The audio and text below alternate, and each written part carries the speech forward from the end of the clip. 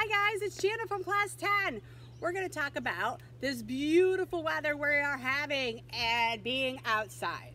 Now, I love being outside in the sun. I love being outside to work in my yard, in my garden, and especially to go swimming. Love to be in my pool when it's hot, hot, hot. And today is one of those days that it's going to be hot, hot, hot. But it's very important that we protect our skin when we go outside. I personally always sunscreen myself because our skin is only our skin once. And I know we shed and we grow new skin, but we got to protect our skin just like we need to eat healthy and drink well to keep our body hydrated. That is the number 2 thing, very important when you're going to be outside. You need to keep yourself hydrated. So we need to protect our skin, keep ourselves hydrated. So number 1, I use all different kinds of sunscreens when I am home. My son likes different kinds, I like different kinds, but I find that it's most important to use a lotion one first. If you know you're going to go outside or go to the beach, the best thing to do is get a lotion sunscreen, rub it in your hands, rub it all on the areas everywhere you can that you are exposed to the sun. Ask somebody to help you with your back. It's not that easy to get. I like the lotion just because of the fact that you can cover your skin because you're rubbing it all in. Now, I do have sprays. I have different kinds of sprays. I have a light body mist spray for when I'm working in the yard and everything else, and I don't want to feel too sticky from it, but if I'm going to go swimming or anywhere to do with water, I'll use the Beach Defense one, which is waterproof for up to about maybe 80 minutes, but I would reapply about every hour when you are directly in the sun like this.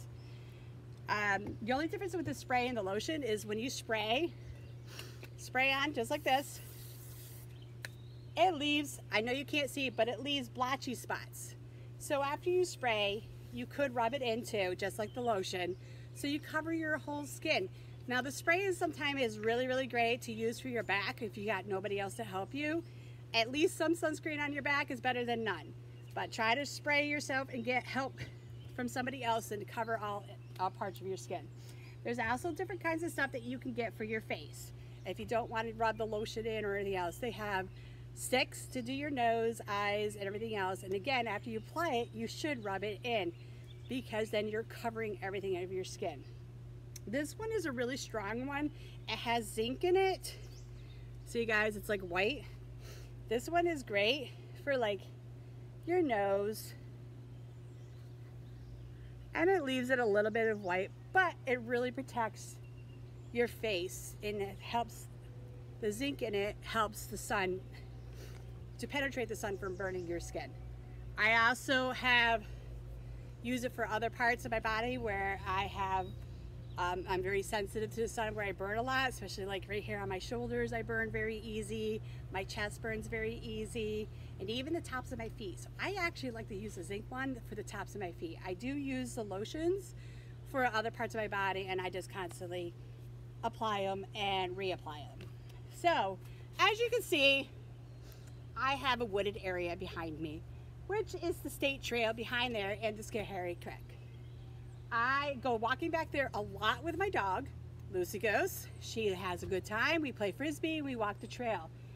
However, I do protect myself a lot from mosquitoes and ticks. Ticks are very bad. They can get you sick. Same with mosquitoes. Mosquito bites and everything else can get you sick if you're really sensitive. So it's a good idea to spray yourself with some bug spray. I do have this one. This is, you know, more or less for the mosquitoes and everything else. I do cover it. I actually use a different kind called Wondercide, which is more natural. You can use it on your pets, you can use it on young kids, you can use it around the area that you're in. I like this stuff, it really works. That is my choice, but regular good old bug spray is better than nothing. So you want to protect yourself if you're going out walking in the woods. Now, the other important thing is when you're protecting your skin and everything else, you should wear a hat. Your scalp burns really easy, and it's not easy to sunscreen your scalp, so wearing a hat would definitely help you not burn your scalp. And it also protects your face too and your eyes. Some people are very sensitive to the sun. especially if you're blue-eyed. My son is blue-eyed. He is very sun sensitive, so he will wear sunglasses while he's outside. I wear sunglasses just because I don't like the sun in my eyes. But when Davin, my son, goes in the pool, he wears his goggles, which have a protection on them. They're for the sun rays don't go through them. They're mirrored, so you can kind of see what, you know, your reflection in them. But they are basically sunglasses for the pool. And he gets really sensitive to chlorine, so if you do not like chlorine in your eyes, wearing swim goggles would help you out a lot. Now let's talk about pool. Right here's a pool. My pool is definitely a chlorinated pool, so I have to use chemicals to keep my pool water as clean as possible. Some of us are very sensitive, some of us are not, but it's very important after you're done using the pool to wash yourself, get the chlorine and anything off your skin, because you can get dry skin, itchy, and everything else. So it's a good idea to take a shower after you're done using the pool. So, and also, if you're in the water for like an hour or more, you should get out, reapply sunscreen to protect your skin, so guarantee you don't burn. Because when you're in the water, the reflection from the sun always comes up and you can burn very easy and very quickly. So very important to reapply that sunscreen. Also, last thing I'm going to talk about is hydration. When it's hot, hot, hot like it is today, the sun makes you sweat and we lose water out of our skin. So it is very important to drink. The most important thing to drink is water. You're losing water, you need to replenish water. I know a lot of you do drink water, so it's the best thing to do is to keep drinking water. So if you're in the pool, get a plastic bottle like this, keep it by the pool, take sips throughout the, the time that you're in the pool. It's very important to keep yourself hydrated. However, this is not the best thing to drink. It's got a lot of sugar in it and it's going to make you feel thirstier. So you won't be hydrated from all that sugar. So the best thing is to do is to drink what? Water. Not this. No soda. Not a good thing. Soda, if you drink soda and you're allowed to do it, best thing to do is have it with a meal, not when you're outside at a beach or at a pool or anything else. I know one of our other favorite drinks is this, Gatorade, Powerade, any kind of aid. It's got electric lights in it, so it is okay to drink like one of them, but please remember, if you drink more than that or you're drinking this throughout the day, it is also not the best thing to keep drinking because it has sugar in it.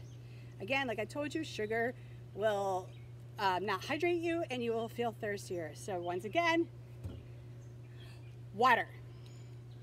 However, I do like to change it up. I don't drink soda very often, but I do like salsa water. Salsa water does not have any sugar in it, so if you like that bubbly effect, a can of good salsa water, and this one's flavored with wine. You guys might really like it, better than soda. Alright guys, so it's very important on a day like today, or even a cloudy day. If it's cloudy out and you're outside, trust me, you guys can still get burned. So protect that skin, drink lots of fluid, and have fun. Alright guys, this is Janna from Class 10. See you next time.